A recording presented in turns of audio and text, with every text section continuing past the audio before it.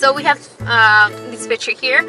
You have to squeeze at the same time in order to release this section. We have rubber padding on the sides here and onto this section. In order to squeeze it back to how it should be, all you have to do is press on that. We have a knob here. You turn it one side to lock it, you turn it the other side to release it. We have the spring-loaded hook here. This is a section that you use in order to install it to the AC by hooking it. So all you have to do is squeeze it,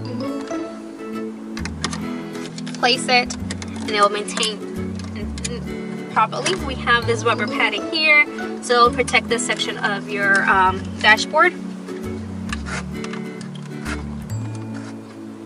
Okay. This one also has a little leg. You could move it from any side you want. There's a little section back here that will help you to do that.